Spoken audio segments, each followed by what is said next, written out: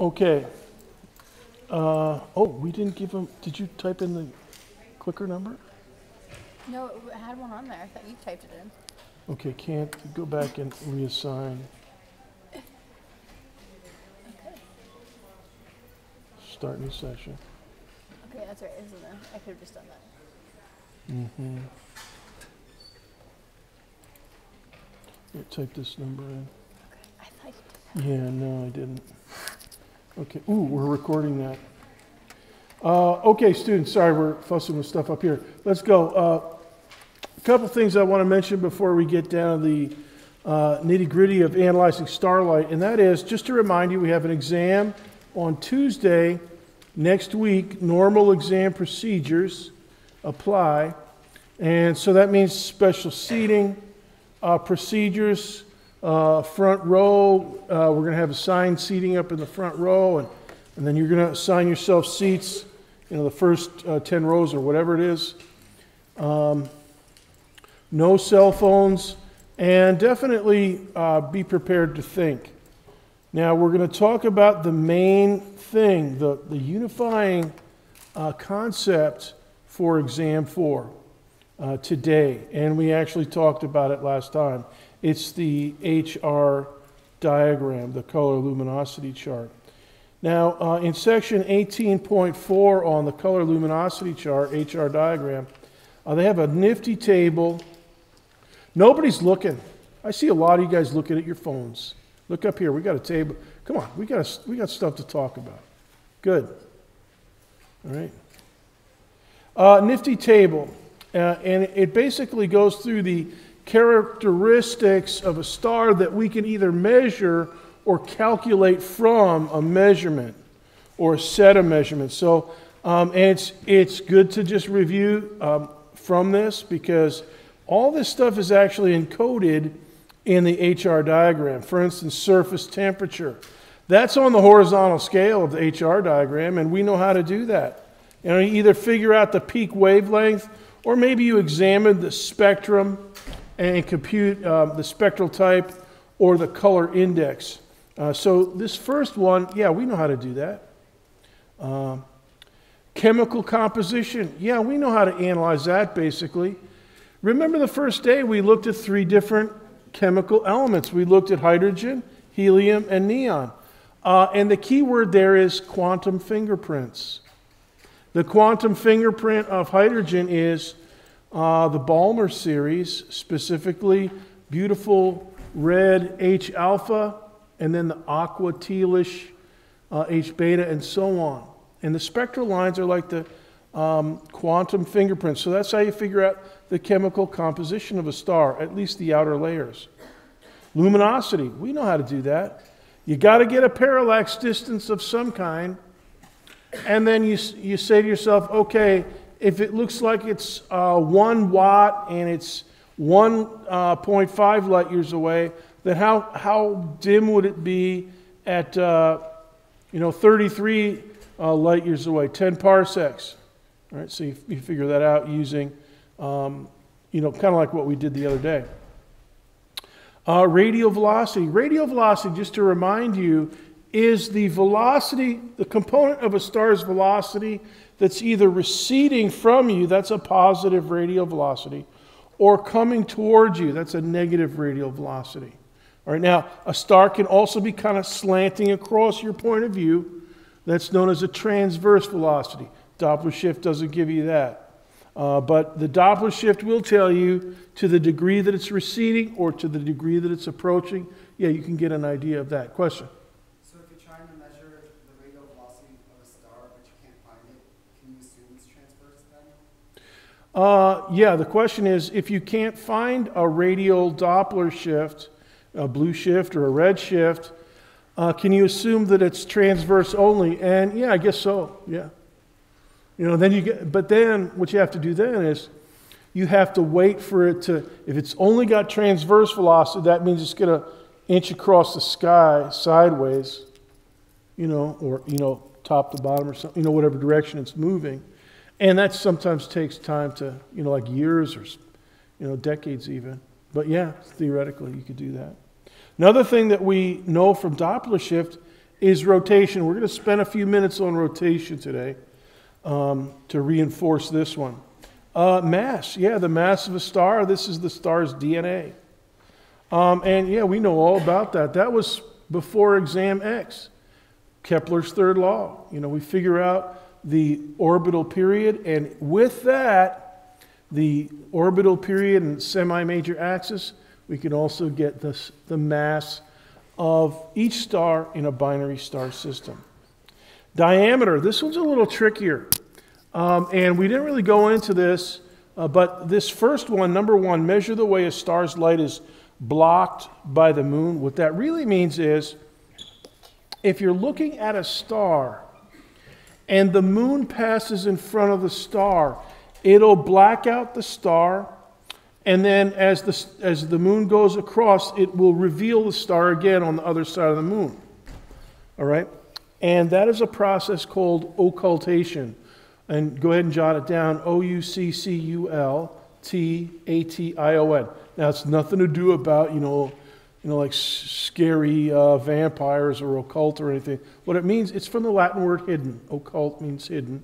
And the star becomes hidden by the moon. Now, the advantage that the moon has is that it has no atmosphere. It's so small, so rocky, there's no atmosphere. And that means that either the light goes past the moon or the light gets blocked by the moon. You know, like in our atmosphere, we have a very thick atmosphere. We can see the sun a little bit before or after it crosses the horizon, because the light bends through our atmosphere a little bit, refraction.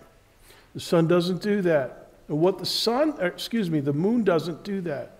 So when a star goes behind the moon, what happens is diffraction. And just like we use diffraction gratings, we set up diffraction gratings to break apart light. The moon will do the same thing with a single edge.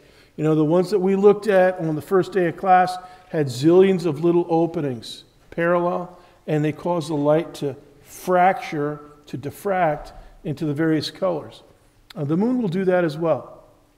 And so measuring the diffraction pattern of a star allows us it's kind of difficult to do. There's a ton of calculus in it, but you can figure out the diameter of the star based on the diffraction pattern that you pick up in occultation. And I've made that calculation, and I've made that observation in at a big telescope on a mountaintop out west. So it's something astronomers like to do. Measuring the light curves and the Doppler shifts. Yeah, if you can see how fast something dips in intensity, when another star goes in front of it, and how deep it dips, and then how high it rises again, and how quickly it gets back to 100% transmission, you can make decisions based on that about the width of the star. So diameter, all this stuff we can figure out if we can get a few strategic calculations. And the biggest one is getting a parallax distance. If you can get that, boy, you can build on that and get a lot of this other stuff. Now, I want to go through this concept of rotation, all right, and how you use a Doppler shift to measure the rotation. Now, what we've done is take a look at the sun, but with stars outside the solar system, it's a little bit different. And it has to do with the spectral line width. So make a note, spectral line width and rotation. And last Thursday, we talked about this Dopplergram of the SUN. And we said, yeah, you can see the sun coming toward us on the left side and away from us on the right side, so we know the sense of rotation of the SUN. Now, the problem with that is that, okay, it works out nicely. We can aim our scanner at the left side of the sun and then move it in, by a degree and get, and map out the Doppler shift all the way across the sun, all the way to the right side. And you could do it top to bottom. Map out the Doppler shift top to bottom. But for a star, you can't do that. So here's the kicker. If you're looking at a star, it is so small, it looks like a point source of light. So you can't aim your scanner at point A and then re-aim it a little bit different direction to point B. It won't work out that way.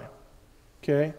So how do you handle it? Well, here's a note from chapter 17.4, and we're going to spend a few minutes here with figure 6. Stars, however, as I mentioned, are so far away that they all appear as unresolved points. In physics, we would call it a point source. The best that we can do is to analyze the light from the entire star at once. All right? So what that means is when you look at a star and you see an absorption line like right here, let me get my cursor over here. Okay, now here, see where my cursor is? That's an absorption line, and that's kind of, that's in the greens. So I don't know, that might be magnesium or a calcium line or something like that. Okay, when you see that absorption line, you know that there's calcium, and you know the way, and you can compute the wavelength and stuff. If it's in motion, you're going to see the line broaden. The line gets wider. And the reason for that, you're seeing some green, and then also from the side that's moving away from you, you're seeing some yellowy green, and then from the side of the sun or the side of the star coming toward you, you're seeing some bluish green. All right, now those are the Doppler shifts, and they're all rolled into one. And so the absorption line is going to be a little bit wider. It's going to be an absorption. Whatever this is, magnesium, is going to absorb a little bit of that bluish green, a little bit of the green, and a little bit of the yellowish green. And therefore, it's going to look wider. Now, this one over here on this side, this one is the hypothetical star that's not rotating. So there's no Doppler shift from this one. And you get a nice, tight, close absorption line here. So here's another pull quote from 17.4. The absorption line we see from the whole star all together, because we can't scan left to right, is actually much wider than it would be if the star were not rotating. Right? So let me repeat. Here is the wide absorption line. Now, what we looked at on the first day of class, those were emission lines. But, and so if we looked at magnesium, we would have seen only this color green, or whatever element this is supposed to be. All right? And now over here, here's the non-rotating star. So you see a nice, narrow absorption feature. All right? And now, so going back to this one, down here, this is the intensity curve. So an absorption line is going to be a little bit of a dip in the flux curve of the star. The flux curve, it goes up to a peak, and then it trails off into the infrared, dimmer and dimmer and dimmer into the infrared. So, but if you look at small patches of it, you're going to see dips, or bullet holes, I like to call them, in the flux curve. And so for this one, for a star that's spinning, it's a really wide dip. So it's a big bullet hole. It might be deep, it might not be deep, but it's going to be wide. Now compare that to this one over here. This one's going to be really sharp. It's going to be a fairly narrow bullet hole in the spectrum of the star. All right, so this is something that we call line broadening. And you have to have a pretty good spectrograph to measure it, but we do it all the time. And we actually do this with all kinds of things, not just with stars. In the lab, when we're looking at atoms and molecules in a gas, and we can see absorption lines broadening and stuff like that. Question? Is there a way to prove that the star is not really rotating at all, or can we just conclude that it's rotating less? No, there's not. You can't tell ultra slow rotation from zero rotation. And because zero rotation, you're still going to get some line broadening because the random motion of the gas, of the magnesium atoms in the atmosphere or whatever this substance is, you know, there's going to, those random motions, just because it's a gas, are going to be going this way and that way, you know, these random directions, so you're going to get a little bit of line broadening. So you have the temperature associated, temperature and pressure will produce line broadening and rotation. So you gotta filter all that out. You know, so if you know the temperature, you know the pressure from the color, then you can say, okay, I should get this much line broadening. And then if you break it down, you see, well, I'm getting a little more line broadening than that, then I know that I've got rotation. Okay, so that's how that works. But yeah, there's a lot to learn on line broadening and spectrography. And then as far as like where the blue and the yellow come from, is there a way to know which direction it's spinning? Yeah, there's no way to know which direction it's spinning unless you can resolve the surface. Now, we can resolve the surface of a few distant stars like Betelgeuse. It's close enough and big enough on its own that we can make out a few. You know, we've seen that image of Betelgeuse with the hot spots in the infrared, but most stars we can't. So it might be spinning, you know, like a barrel, like this, or it might be spinning like this, and we might not figure it out unless we can see something else. You know, if we can see, you know, planets going like this, then most likely the star's also spinning. You know, so whatever the planets are doing, the star's probably doing pretty close to that. But if you just see that, it's kind of hard to tell. All right, so here's this table again. Now let me reinforce to you that you can get all these measurements and calculations in and then graph a bunch of stars on graph paper. So if, for instance, if you graph the mass and the luminosity, go ahead and make a note of that. Put a star next to each of those in your notes, mass and luminosity. If you graph those up, for instance, with the mass on the horizontal axis and the luminosity, you know, that's usually what we do is put that on the vertical axis, it'll look like this. Okay? Now eyeball that. Take a look at that. You looking at it? Good. All right. Now that's a bunch of stars on what we call a mass luminosity graph. All right. Mass on the horizontal, luminosity on the vertical. And look at the vertical axis. It's powers of 10. All right. So this one's a little bit different. It's not, you know, 1, 2, 3, 4, 5. You know, it's 0.001, then 0.01, then 0.1, then 1, then 10, then 100, then 1,000, and on up to 100,000. And there are stars that are 100,000 times the luminosity of the SUN. All right? And on the horizontal scale, you have powers of 10, but you don't need as many powers of 10 for the mass. Okay? Maybe a few dozen times the mass of the sun, and that seems to be about it. All right, so you might go out somewhere past 10 and somewhere down towards 0.1 times the mass of the SUN for the mass. But if you graph it up on that kind of graph paper, then you'll get a straight line.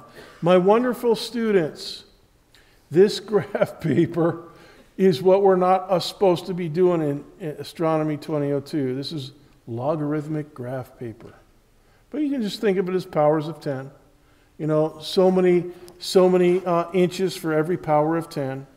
And then the whole numbers are a little trickier to do. You got to use logarithms for that. But this one, yeah, this is, and then 1, 1. Go ahead and mark down 1 and 1 on this scale because that's where the SUN is. All right. Now, we're not supposed to be using logarithms, but you can at least look at it. And just remember, it's just powers of 10. It's nothing fancy. You know why people don't like using logarithms? It's really old-fashioned. In the old days, before we had calculators, we had to do everything by logarithms, adding up numbers and stuff. And, you know, so like back in the days of Sir Isaac Newton, to calculate a really big number, you had to use logarithms. It's kind of a pain in the you know what. Anyway, so this is a mass luminosity graph. And on regular paper, it would have kind of a curve to it. But on logarithmic graph paper, powers of 10, nice and straight. And that means something. You know, so here's a side note, and no matter what your feelings about logarithms are, you can make this note. That when you plot up, like, I don't know, 100 stars by mass and luminosity on a piece of graph paper, they're not randomly distributed. That's a pattern. That is not an accident. All right, so make a note. The fact that this is a straight line is a pattern. It is not random. It is not an accident. It means that there's a law of physics behind this. And because there's a law of physics, you know, like Stefan Boltzmann law and a lot of nuclear physics, because that's the case, you get a nice straight line instead of dots everywhere. Now, there's some things where you're going to get dots everywhere. You know, they're not correlated. But mass and luminosity, yep. Now, so here's back to the table. And let's do this one. This is the main one that we want to study, surface temperature and luminosity. The HR diagram, or the color luminosity chart, as some people, or color magnitude chart. So the HR diagram we're going to talk about, and this is one from NASA. We're going to use one from, another one from NASA actually, for asking some clicker questions. So get your clickers ready. If your brain is ready and your clicker is ready, you can click on some basic HR diagram questions for this diagram. All right? Now, I'm going to ask you the questions and you'll see the diagram, so don't worry about losing this diagram. And the main sequence of the HR diagram is nice. Somebody just typed in A. Here's the question. Which part is populated by bluish stars? Which part of the main sequence? And this is a basic question. So if I ask anything like this on the final, or excuse me, on the midterm 4, you know, you might have to answer multiple choice like this. And let's see if we can do the, this is the correct answer. No, I wanted to do the touch screen. Ooh, it works You today. did it. Yay. What did we do differently? Literally nothing. Yeah, I don't know what it was. Maybe it's just like there's like a dead spot right here. No, well, that may be it. That's possibly it, or either that or Windows sucks majorly, which that's my theory. Anytime a Windows computer doesn't cooperate, it's always Bill Gates' fault. Okay, 15 seconds to vote. 10, 9, 8, 7, 6, 5, 4, 3, 2, 1, 0. Yeah, you guys did good. It's the upper left, classes O and B. Yeah, those are what we would call bluish stars or bluish white, you know. And up in that area, you see stars. Now, Sirius and Vega are A stars. There's spectral class A0. So they're a little bit to the right of that, but, you know, right in here. So, next question. Another basic question. And you got to know the layout of your HR diagram if you're going to do any thinking with it. So, which ones are intrinsically dimmest of the main sequence?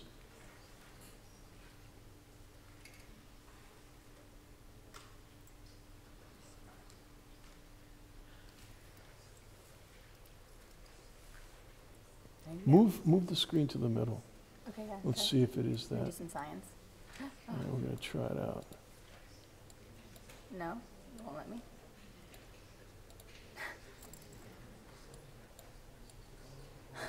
Move it down this way. See what it does. All right. That works. It's Bill Gates. That is Bill Gates, the fact that it won't let you move it. That's so weird. It is weird. Okay, 15 seconds. 10, 9, 8, 7, 6, 5, 4, 3, 2, 1, 0. Okay, so most of you got this one right. Yeah, these guys are orangey red ones down here.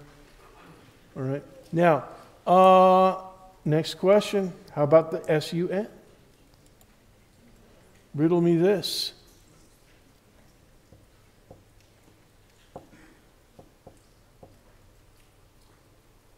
If you've done your reading, you know all the answers here. If you don't do your reading, you're kind of maybe flailing a little bit.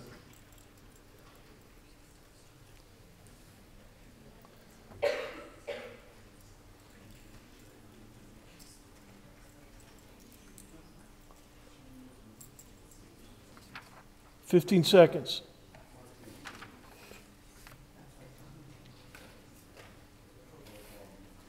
10, 9, 8, 7, 6, 5, 4, 3, 2, 1.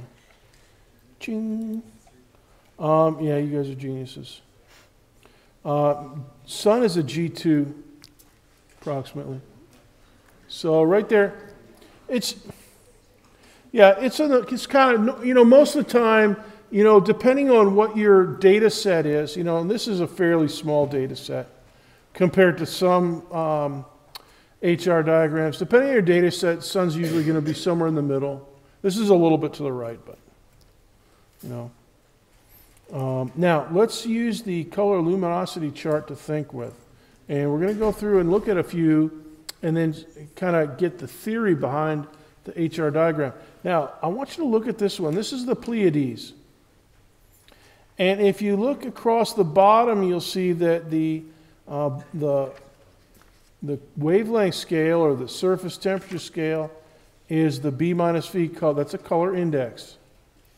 But what about that vertical scale? What do you notice about the vertical scale? Look at it carefully. Do you see something that's maybe a little bit out of whack with the vertical? What? What? It goes lower. No, not about the position or the length of it. What do you notice? It's apparent. It's not absolute. It's not the intrinsic. But, go ahead and make a note of that. This is all the Pleiades. Now, the Pleiades is a cluster. And because it's a cluster and it's fairly far away from Earth, we can approximate the distance as about the same for every star in the cluster. There'll be a little bit of plus or minus, but it's far enough away that the plus or minus is small enough that they can all have the same distance. So what this is like, my wonderful students, is it's like having a bunch of different light bulbs and all of them over there at the Ed building. Whatever that is, 300 meters away. Right? And then if you do an HR diagram for the light bulbs over there, the apparent luminosity is the comparison of apparent luminosities, if they're all at the same location, is true. So if everything's over there at the Ed building, the dimmest bulb will have the lowest wattage rating, the lowest absolute luminosity. And the brightest one, if they're all over at the Ed building, it'll have the highest wattage rating. All right? So the HR diagram, if you're working with a cluster, it can help you out. You can make some sense out of things. And my wonderful students, this is apparent magnitude, so it's not intrinsic. But this HR diagram can help us make some decisions about the Pleiades as a whole. This tells us something about the Pleiades as a whole. We'll probably talk about that maybe Thursday or next two Tuesdays from now, after the exam. Now, I want to show you, here's an artist's conception of a satellite called Hipparcos, which was running in the late 80s and early 90s, and it was specifically set up to get spectra and get parallax for as many stars as it could. All right, and it did a really good job. It got about 118,000, the Hipparcos satellite. Ultra precise parallax. You know, we can get spectra here from, you know, the top of the mountains out in Hawaii and various places, Arizona, South America and whatnot. But getting parallax is tougher. This is the HR, just look at this. That's not all 118,000. That's a subset of the stars for which parallax and spectral type are known from this is what we would call the Hipparcos catalog. This is a big part of the Hipparcos catalog. And you can see the main sequence. You can see the giant stars. This is the giant branch up here. And you can see a few white dwarfs down here. Lower left. Yeah, we got some. And the scale here, this is absolute magnitude. And it has a subscript capital V. That's absolute magnitude as measured with the V filter. Okay? And then down here, color index, B minus V. That's the absolute magnitude through the B filter minus the absolute magnitude through the V filter. And that's the color index. All right, so the luminosity, now just to remind you, a deep negative, like -5 at the top, means luminous, if you're talking magnitudes. And a high positive number, like 15 down here, that means dim. So if your vertical scale is magnitudes, you're going to have negatives up top. It's kind of like the reverse psychology. You know, if we had, you know, watts per square meter, then the biggest numbers would be at the top and the lowest ones at the bottom. But magnitude is kind of the reverse of that. All right? And the same thing on the horizontal scale. So, you know, that's a... And for a side note, let me also point this out to you. You see that some of it is actually colored. Now, those are not the color of the stars. The color is assigned numerically in the color index B minus V. All right? The color that you see there, those are false colors, and what those show you are the densest part of the HR diagram, and this is the red. The more stars you have, you can't graph up 118,000 pixels or even 1,000 pixels and see each individual pixel. All right? So what they do, if there's a lot of pixels if there's a lot of stars at the same pixel in this graph, they make it red. And if there's just a few, they make it green. And if there's only one, you know, they make it blue. And you can see out here the individual stars. Those are individual stars out there. They're kind of medium blue. But then down here, there's a lot of stars stacked up here. All right? So they express that with the color red and the color yellow and stuff. There's a little key down here. All right? And this is a power of 10 chart as well. So logarithms. Now here's another spacecraft, Gaia. Go ahead and write that one down. First spacecraft, Hipparcos. And the second one, Gaia. And Gaia is up there now working hard. And it's doing basically the same thing, except it's better technology. It's about 20 years difference in technology. And 20, 25 years better technology. So we figure it's going to get over 1 million stars in its catalog. And it doesn't have them all yet, but it's going to get the redshifts. It's going to get spectral type. It's going to get parallax for a bunch of stars. Okay? And here's here's a few of them. And again, this one's color-coded for intensity or for population. So this, again, this is the highly populated part of the HR diagram. So these are, and you can see, we got a lot of, this seems to be like a nugget up here of giant stars. A lot of giant stars. Not as many as here, the center of the HR diagram, but still pretty good. Now, on this one, for Gaia, I want you to look at this horizontal scale. Absolute V subscript T magnitude. And I can't remember what the capital T means, but it's a V filter magnitude. Down here, though, we have color index, J minus K. There's something significant about this that I want to, so add this to your notes. Why is the color index for Gaia not B minus V? That's the one that Hipparchus used, and a lot of astronomers use B minus V. Why is this one J minus K? Well, let's think. The color system that we talked about last time, UBVRI. Okay, U is ultraviolet. Roy G. Biv was in UBV, BVR. BVR, that was the Roy G. Biv part, okay? And then the I, that was infrared. Now, J and K are deeper in the infrared. So what this is doing, my wonderful students, this is not really a color that we could see, but you could, you know, it's a color, you know, it's an infrared color index. All right, so make a note of that. Gaia is looking hard at at infrared. Gaia is looking hard at the infrared.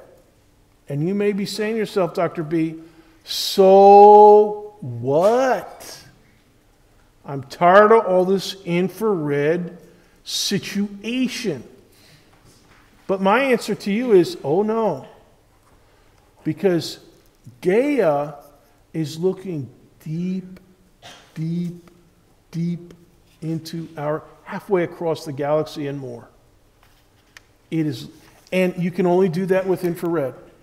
You cannot do it with visible. And remember when I talked about the big galactic black hole SGR A star? Sagittarius A star, and we can only see it mainly in the infrared?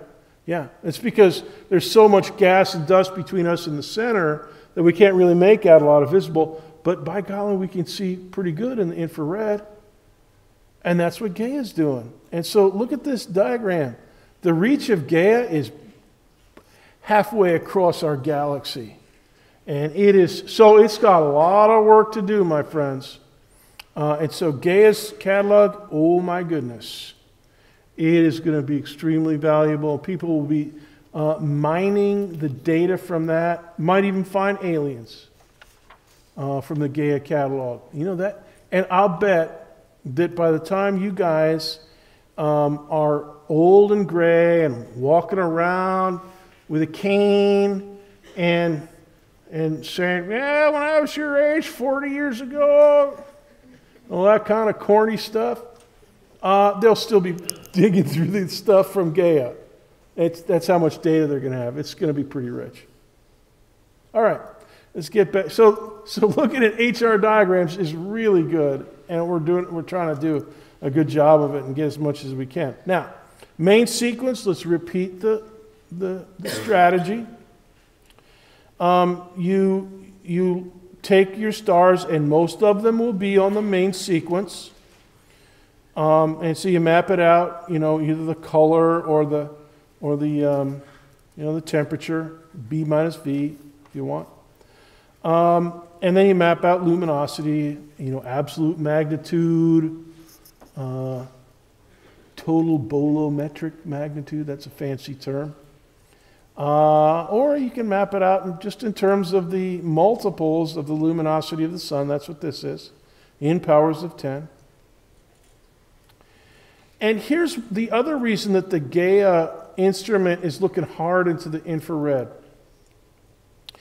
if you have a star like 51 Pegasi, remember we saw 51 Pegasi? It had that big disk, and we could see a couple planets clearing the protostellar disk. There's a very young star system. Now, the star was already born. That star is a star. But not too long ago, the 51 Pegasi system was not very bright. That central object was not bright at all. 51 Pegasi, the star. It mostly shone in the infrared. So when you have when the star is forming, it's gravitationally compressing and heating through gravitational compression. Before the core is starting to fuse hydrogen, you're just getting, it's not even going to be red. It's going to be bright in the infrared, though, fairly bright, just as you're fairly bright in the infrared. So stuff that is not yet a star, stuff that has not started fusing hydrogen, is going to be way down there below the stage, below the surface of the stage. It'll be down and to the right on the HR diagram. It'll be way down there. Now, Gaia's trying to find stuff down there. Gaia's trying to find stuff in the red end of the HR diagram because we think there's a lot that we haven't seen. Gaia's trying to find them. But those stars, before they form, they're not going to show up. So once the core of a star, it compresses and compresses and compresses and gets hotter and hotter, its surface is still infrared, surface is still infrared until the day that it starts to nuclear react in the core, and then a few years after that, all that heat energy gets to the surface and it starts to really glow. It'll jump onto the main sequence. All right, so that's the transition that we are pretty sure happens. So there's a lot of stuff that we can't see yet, except maybe in the infrared. But as soon as they start chain reacting hydrogen into helium in the core, bam, right onto the main sequence. All right, so that's what, and my wonderful students, that's what we consider the birth of a star. Before that, it's just like a little baby. A little baby's in there, but we don't say it's born until he comes out and he starts breathing and stuff. Same thing with a star. We don't consider it born until it gets onto the main sequence and starts fusing hydrogen. Okay? Now, the blue high-mass main sequence stars are up here. The surface is blue. They're very HOT at the surface and in the center as well.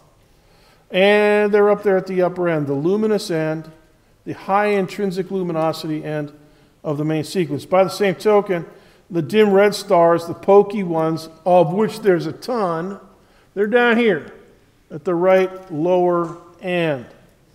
All right? And then, of course, the sun's kind of here in the middle of it all.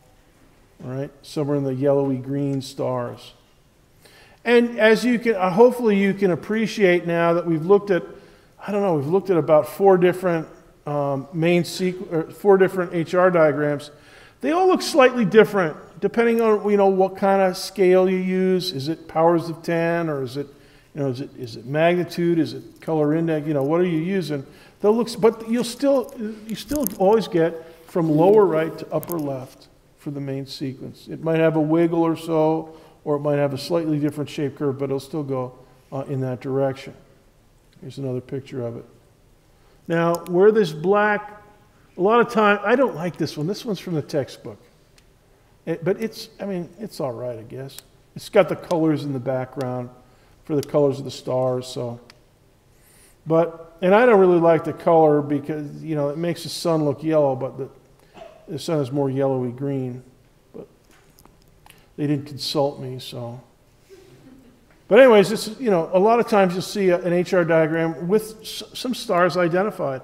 And many semesters, at this point of the semester, now we're not going to do it this semester because of the hurricanes and stuff, but I give a homework assignment for students to make their own HR diagram with the SUN and a few other stars in there on graph paper by hand. as a nice exercise. We're not going to do it this year, but it's not that hard. And this was chapter 18.4, figure 3. What I want to talk about now is the giant branch. We've talked about the main sequence. And you guys, we could talk for a year about the main sequence and never get done. It's inexhaustible. But let's dip over to the giant branch. Okay? And the giant branch is this one over here to the upper right. And the question is, okay, how can a star be at once cool on the surface, meaning each square meter of the star does not put out all that much energy? I mean, that's what it means to be cool. And yet it's very luminous. So we know that something that's red is putting out some watts per square meter, but not as many as something that's blue. There's something that's blue, hot, is putting out more. All right, so why is there anything that's red that's also luminous? Well, the only way for this this group over here, the only way for that thing to work is for it to have a lot of square meters. Let me repeat that, and you can jot it down. It's not in the notes. It's not in the PowerPoint. It's not in the keynote. The only way for this to happen is for the star to have a lot of square meters on the surface. All right, if you got it, so your every square meter is kind of pokey because it's red. All right, that's, everybody knows that.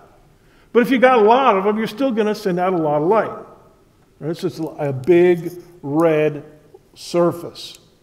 And so that's why we know, just looking, it's kind of cool. Just looking at the HR diagram, you know that those stars up there are big. All right? Those are big ones, those red giants. These stars, here's another pull quote from chapter 18, section 4. These stars must be giants or supergiants. The stars of huge diameter that we discussed earlier, actually, the textbook discussed earlier. And so, now I'm going to ask you another clicker question in just a second. And here's what I want to communicate to you. What makes the red giant stars, so markedly, on the HR diagram anyways, different from the main sequence? It's not just kind of a random, I'll just go, it's not like, you close your eyes and you pick a point on the graph paper. It's not random. That ain't random.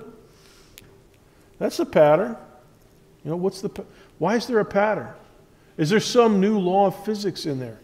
So the question, the answer to that question is, yeah, there's some law of physics that's working, some other law of physics maybe that's dominating in red giants that doesn't really dominate in the main sequence.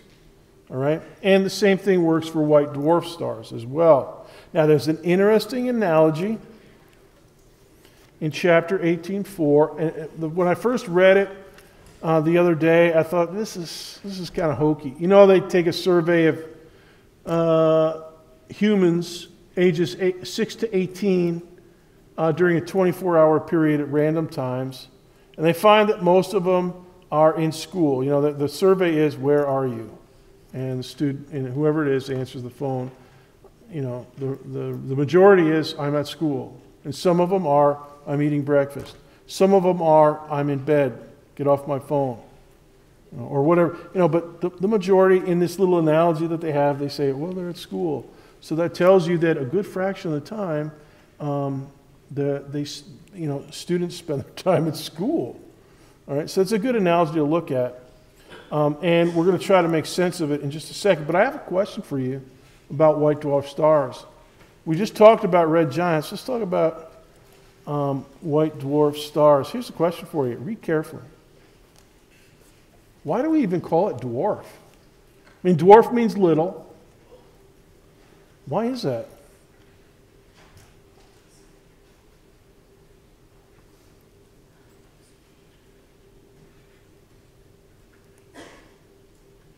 Boy, the room just went quiet. Did you hear that? Everybody's thinking. Good. I got you right where I want you. You're thinking. So definitely talk it over with your neighbor for a second.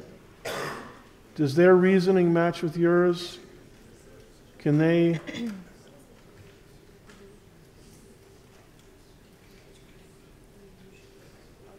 If you have a neighbor, if you're sitting by yourself, you know, we can set up a program, you know, a GoFundMe account to, you know, rent a neighbor to sit next to you, pay somebody to sit next to you and lecture. I'm looking at somebody he doesn't even know. It's all right. Anyway, discuss with your neighbors. How we doing here, 151? Okay, 30 seconds.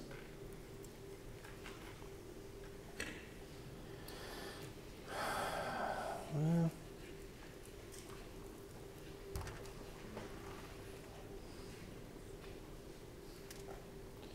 ten, 9, 8, 7, 6, 5, 4, 3, 2, 1. Come on! Answer. I know 20 of you didn't just leave while I was looking. There we go, that's better. All right, 0. All right, yeah. The surface is hot, but they don't produce much light, and why is that? Fewer square meters. So the radius is smaller, 4 pi r squared, that's the area of a sphere. And hey, you guys, you know what this tells? If you actually work out all the calculus and the trig and everything, you know what this tells us? That a white dwarf star is about the size of Earth. So that white dwarf star that we can see orbiting Sirius A, the reason it's hard to see is it's small. Thomas. Yeah, neutron stars aren't even on it because neutron stars are not luminous in the normal sense. They're not going to produce, the surface of a neutron star is not going to be luminous. They'll have they'll cause mayhem around it, so we sometimes pick them up on X-rays or even radio frequency because they have a strong magnetic field, but they're going to be down here. You know, they're going to be bright and to the left, past the blues, into the ultraviolet and into the X-rays. You know, but they're not going to be very bright, so it's going to be way down as well. So yeah, you could probably put a few neutron stars in there, but you know, they're so radically different. You wouldn't really normally want to do that. So here's our question. You know, that we want to try to tackle. Why does the HR diagram stack up this way? You know, we got these patterns, right? It's not random. It's not, you know, some guy in the, you know, up in the observatory just closing his eyes and putting a bunch of dots at random. Oh yeah, here's my pattern. No, it's not. It's a pattern. And here's what we do. You know, on average, 90% of all stars are located on the main sequence. And so what we want to do is identify some activity or some law of physics, is really what that means, or life stage with the main sequence. And then it follows that stars must spend 90% of their lives in that activity or life stage. So what we do is try to make computer models. So we make a theoretical model. You know, so all the guys out at Los Alamos and Oak Ridge, they get together and they think, all right, we know about hydrogen fusion from nuclear weapons. What would we do with a star that had a certain pressure and temperature, so many kilograms of hydrogen in such and such a space, you know, so many 100,000 kilometers, what would the reaction rate be? You know, what would the reactions be? You know, how many hydrogens would be turned into deuterium? How many deuteriums would be turned into helium? You know, and so they work all that stuff out. And so what they find is that, as it says here, our computer models of how stars evolve over time show us that a typical star, in other words, lots of hydrogen, little bit of helium, will spend about 90% of its life fusing the abundant hydrogen in its core. It's a helium. So we know that because we have an idea, E equals mc squared and all that, all the quantum mechanics that goes with that. We can think, all right, if I have the mass of the sun, 2 times 10 to the 30 kilograms, and most of it hydrogen, at what depth will it be hot enough to start a nuclear fusion reaction? Okay, at what depth, and how much mass is in that core at that depth or below that depth? So how long will it take to exhaust that and turn it into helium? And so they worked it out, and it turns out that when you take different amounts of hydrogen and make them into a star, in your model, a self-gravitating mass of hydrogen, it'll form a main sequence. Let me repeat that. Our models show that different masses of hydrogen, self-gravitating and fusing hydrogen, will form a main sequence. The brightest ones will be bigger, the dimmer ones will be smaller, and it will fill this pattern if you organize your data according to color and luminosity. So the conclusion is everything on the main sequence is fusing hydrogen. The proton-proton chain. And by the same token, by similar reasoning, we know that there has to be some other law of physics cooking up there in the giant branch. And what is it? Well, to start with, it's helium fusion. When your core is cooked up a lot of helium, you still got a little bit of hydrogen, but you got a lot of helium too, you're going to start to contract, get hotter, and start fusing helium. A different reaction completely. So all your physics changes. Your equilibrium conditions. How big does a star have to be before the inward gravitational pressure balances the outward thermal pressure forces? Okay? And all that changes if the reactions change. And down here, the white dwarfs, zip zap. They're not fusing anymore at all. It's like a cinder left over. It's still hot. But it can't dissipate heat very efficiently because it's not surrounded by conducting material. So if you want to dissipate heat, you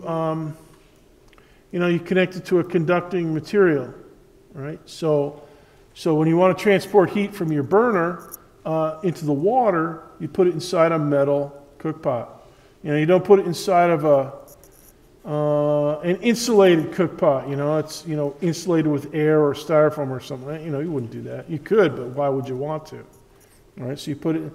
But stars, there's no conducting material. It's just empty space, pretty much. So they lose energy by radiation, but it's pretty slow. So the white dwarfs, no fusion down there. So here's the conclusion. Astrophysicists, this is actually from chapter 18. And I was telling a student after class, morning lecture, how do I study better to get a better grade on the exams? And I told her, let my lecture notes be the lead. If you see me refer to something in the textbook, go to that section and read that paragraph and maybe the one above it and the diagram below it. All right, so here's a quote. I've been really working hard to give you guys quotes and tell you what chapter they're from. Astrophysicists have been able to show that the structure of stars that are in equilibrium, that's dynamic, thermodynamic, and gravitational equilibrium, and derive all their energy from nuclear fusion is completely and uniquely determined by just 2 quantities. The total mass, how much have you got? And then how much of it is hydrogen and how much of it is helium? So the fancy word for that is chemical composition. But most stars are going to be starting with mostly hydrogen and a little bit of helium. But the red giants and stuff, they're up there fusing silicon. They're fusing carbon and magnesium and stuff, all different elements all the way up to number 26, iron, in the periodic table. They'll fuse, and they'll create some iron nuclei. We'll talk about that after the exam.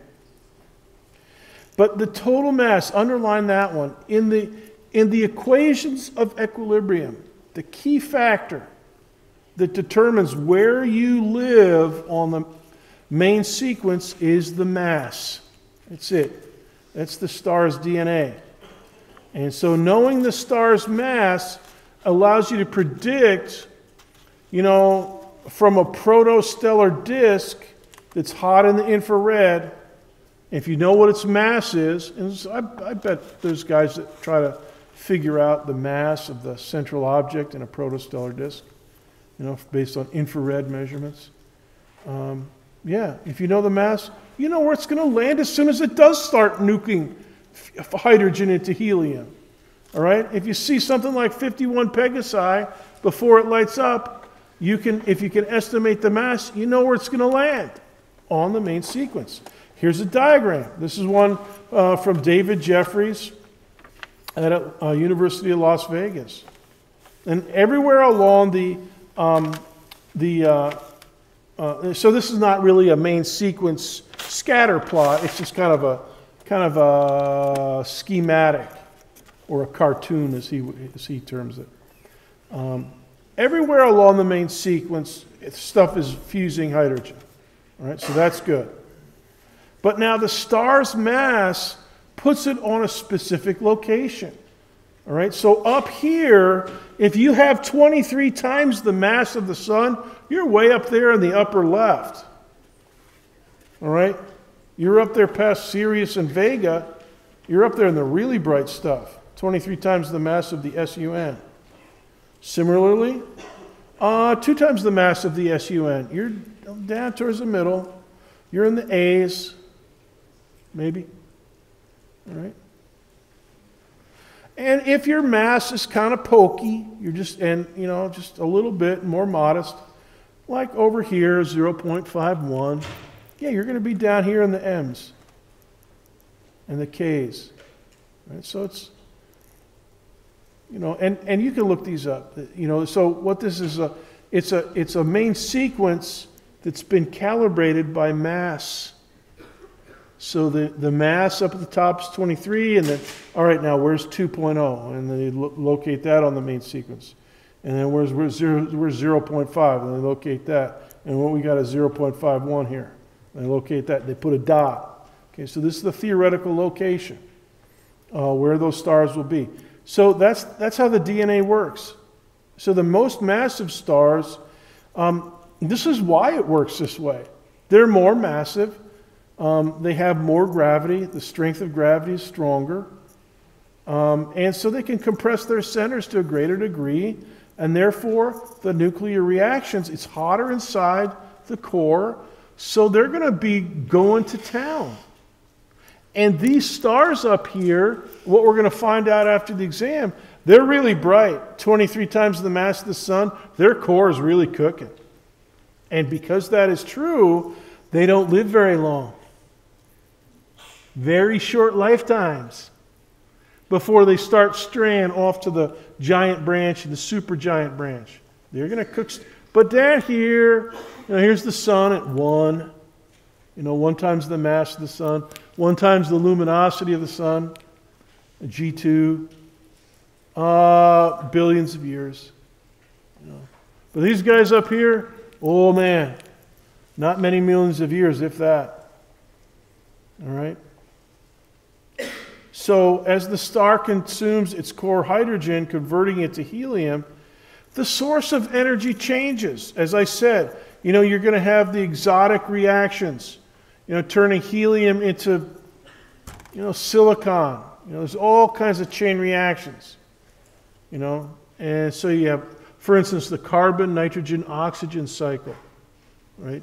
And there's all kinds of nuclear reactions that produce silicon nuclei, sodium, calcium, and all the elements up to 26, up to iron on the periodic table in the center of a star. And the reason the source of energy changes is because, you've fused. You're using this fuel and you're changing it into something else. So that's changing the composition. You're changing hydrogen into helium. Now, when we make a batch of bread at home, the flour doesn't change into butter, but in a star it does. The hydrogen converts into helium. Okay? And so it's pretty cool. But the basic idea is that when that hydrogen is done fusing in the core, you lose equilibrium. You break equilibrium, and now you're going to start some other chemical nuclear process, not chemical, but nuclear process. And it's going to be helium fusion and all the exotic fusion reactions that we'll talk about next week. All right, so the HR diagram. Now, we've been thinking, and I've been giving you some of the theory underneath it. The main item of theory is mass is the DNA of a star. It tells you where on the main sequence it lands, how long it's going to be there, how bright it's going to be, even what color it's going to be when you look at it through a telescope. All kind of stuff. Right? So it's like the DNA. And my comments to you, looks like we'll dismiss a few minutes early. For exam 4, you know how I said, don't leave yet. I'm giving you the key. The key in exam 3 was McKeegan. It brought it all together. For exam 4, it's the HR diagram. That brings it all together. All right, so remember that. And I'll see you next week on Tuesday. Oh, by the way, I'll have office hours tomorrow in my office, 9:30 to 11. So in case you missed it yesterday, you can come see me. Good. Did it. So my question is hydrogen consumed at a constant rate? Like, I know if there's more consumption going on. Yeah, I don't know, man. My guess is no, it's not a constant rate because, but it's going to be pretty constant because just think of the SUN. Such a small fraction is converted into energy. So you're not really changing like the analogy I said, you're not changing the flour into butter very quickly.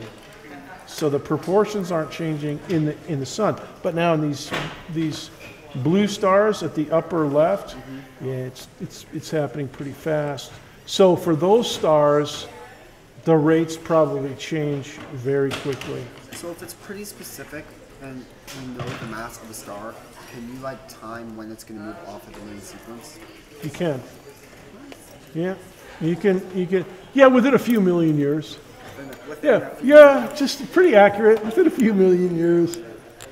I have a question. Yeah, question. Do we have to know how to calculate the magnitude using the magnitude equation? Do we have to know how to use that? That's logarithms and stuff, isn't it? Yeah. No? And what's the Astronomy 2002 law for logarithms? Just say no. Okay, so you don't have to worry about that. All right. Don't slip that.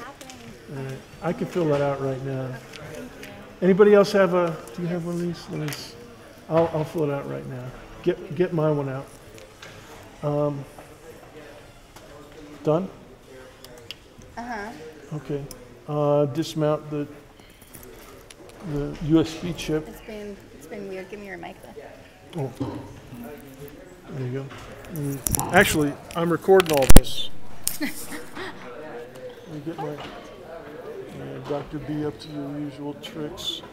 If I can find my cursor. There we go.